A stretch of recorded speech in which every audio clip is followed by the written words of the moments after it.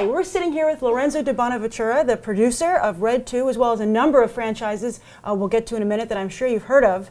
And you know, I have to say, everyone's talking about comic book movies. It's a big comic book movie summer, and this is a comic book movie. Yes, it is. Why do you think comic book movies are doing so well in Hollywood, at every level?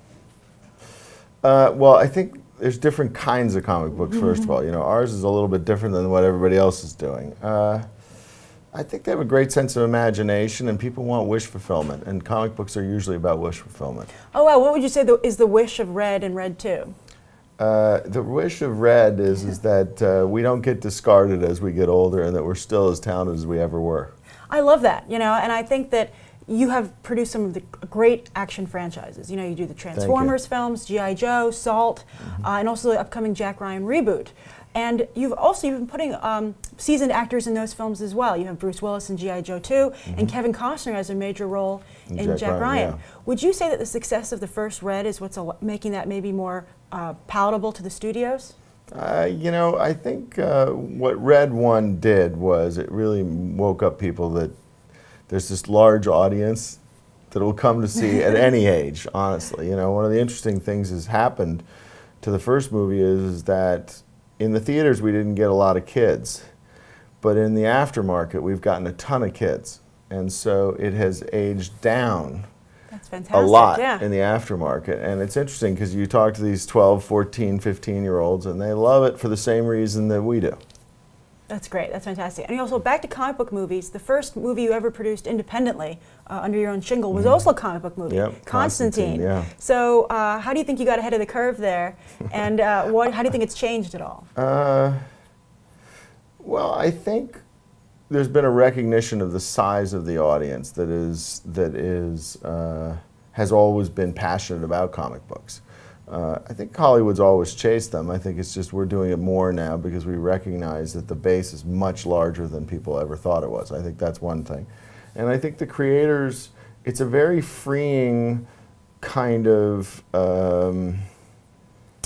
art, and that kind of freedom translates well to trying to stretch it out to a much longer venue.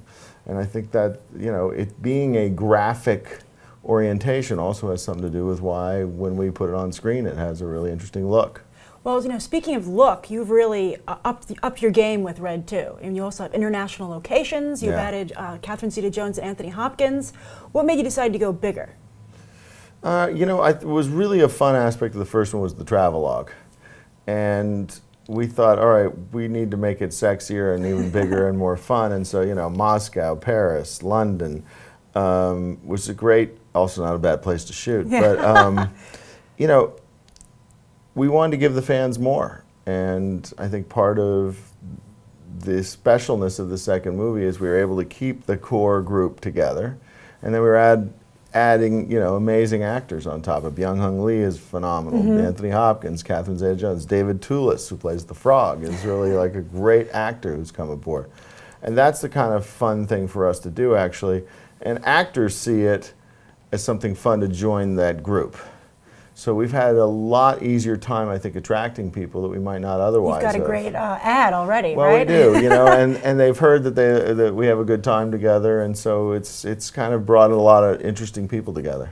Also, I'm glad you brought up Byung-Hun Lee. Also, for your Transformers 4, you have a reality show going on right now in China to find an actor to be in that film. How do you feel the Asian market, which is really, you know, China's become right away the second biggest movie market, how do you think that's affecting Hollywood?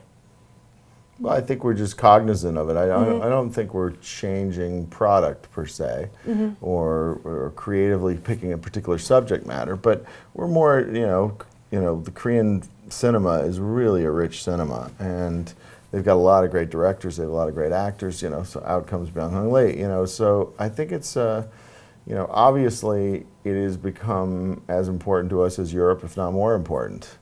So on that level, we want to understand what their sensibilities are and try to incorporate them into our movies.